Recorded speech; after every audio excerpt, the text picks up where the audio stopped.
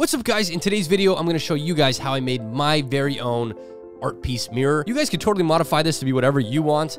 I'm just going to show you the process of how this went down. Before we get into this video, I figured I'll just explain this piece really quick, just so you guys know what you're watching. Art to me is very metaphorical. It's symbolic. We get addicted to this idea of what someone else has of us. We play into that role. We'll buy things. We'll look a certain way just to be in that role. We start to obsess over a vision that someone has of us. The capsules and the pills on this piece represent being addicted, and the mirror is a reflection of ourselves. So being addicted to ourselves, which is why I put narcissist. We're not necessarily addicted to our true selves. We're addicted to how people perceive us, or we think people want to perceive us. And so I want to make a piece about that. Yeah, here's how I made it. All right, so first up, I grabbed a 14-inch mirror. I got this from Michaels. I grabbed a dry erase marker because this is going to help us draw our design for the slime. Then, of course, I had to get some capsules. Now, I waited 2 months to get these. I got them on Amazon. They're empty.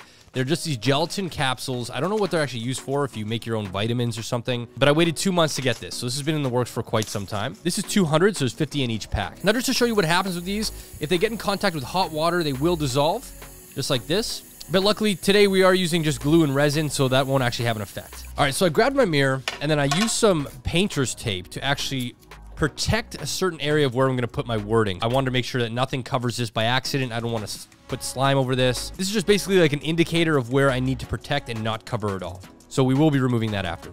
I grabbed my dry erase marker and I started drawing out the slime. Now you guys are going to see here, I decided to keep most of it in. I want to show you that art is about trial and error. A lot of this stuff isn't just a one-time perfection thing. I did this multiple times. I just couldn't find one that I was actually really happy with. But the thing is, if you keep doing it, eventually you'll figure something out. And I came to this one right here. And yeah, I was really happy with how this one looked. Next, I grabbed a square silicone, actually resin mold. We're not actually using this for resin. We're just using this as like a mixing bowl. We're going to pour all of our capsules in here. And then we're just going to mix them all together.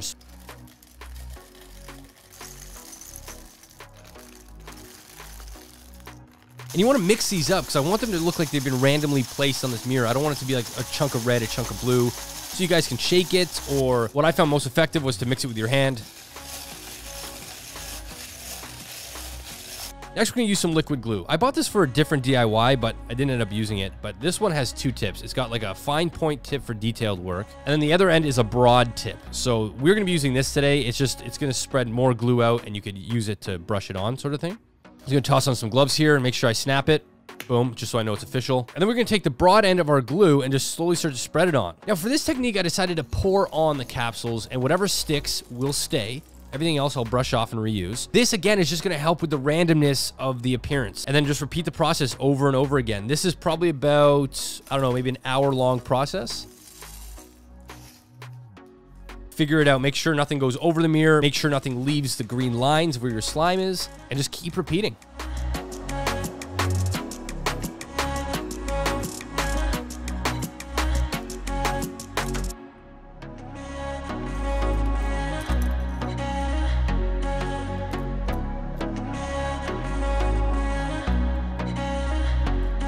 And that's what we got so far. And then we're just going to continue.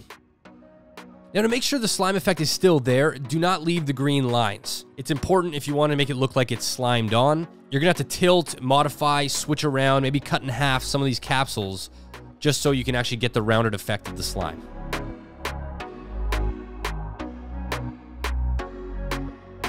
Once I got all my capsules down, I took a cotton swab and I just went in and I erased all of the dry erase marker because next we're going to be working with resin and I don't want this to get locked in and have a color of green in there. So now it's time for the UV resin. I've used this in a few different videos. It's great. It's fast curing. It's expensive and there's not a lot of it. This stuff will only cure under a UV black light. So I just went in and I just filled in every single major crack or hole. I also sort of drizzled it on top of the pills just to keep them all connected as one. This is the most tedious part of the entire thing, guys. Do not rush this. This is what's going to keep them connected to the mirror, but also connected to themselves. It's important you leave the black light for a minimum of like 1 minute to 2 minutes for each spot. Now, as you can tell, this is the longest part of the entire DIY. This is probably about an hour, 2-hour process. Don't rush it, guys. If you have patience, this is going to turn out great. And a lot of these art pieces that I'm showing you require a lot of patience.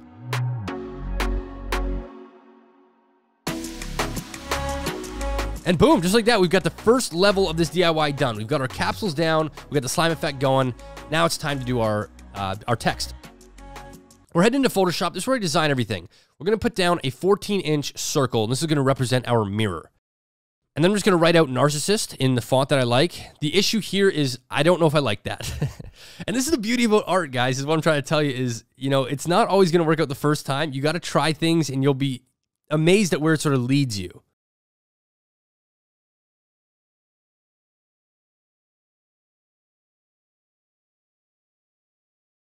I put in the center, and I made it sort of a dictionary style. I put narcissist, and then sort of the pronunciation, and then noun. We're going to save that as a PNG. Just the font is a PNG because we're using our Cricut. We're hopping into Cricut Design Space, and this is going to help us cut out the stencil perfectly. But it's important we know what size we're doing. So we're going to go back with our Cricut cutting mat and measure out the tape that we put down. So this is 5 inches. So I know that that's the size that we had to cut out on the Cricut. This is the machine. Oh my God, I love this machine. Guys, if you do DIYs, I highly suggest getting a Cricut. It is the best. It's just such a beast. I'm heading into my art room, and I actually have a piece of premium vinyl. It is not glossy, which is what we want. I'm gonna place that down on our mat, and we're gonna load it into the Cricut machine. We're gonna head back over to the design space, and we're gonna measure it out for 5 inches, which is just like that. We're gonna set this up to be cut. We're gonna hit cut, and then we're gonna let the machine do its thing. For those of you guys that don't know what this machine is, it's a Cricut. It's got a blade. You can also put a pen in, and it'll draw things perfectly for you. You can make custom cards. I use it a lot for making my own stencils and stickers. Next, we're going to just cut out only what we've used, and we're going to save the rest for another project. And we're going to slowly peel back the vinyl and leave only what we've actually cut down.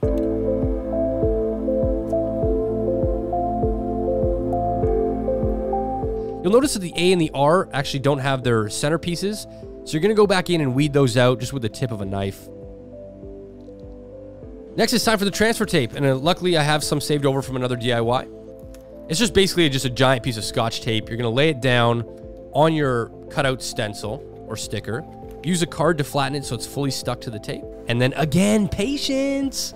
Pull it back slowly, and boom. You'll have your now custom sticker, which we're ready to put on our mirror. Now, just to make sure that I got the center, again, I want this to be sort of a perfect-ish piece. I'm measuring out the 7 inches mark, because that will be the center from both vertically and horizontally. And somewhere in that area is the center. And we're going to slowly place down our now definition for narcissist.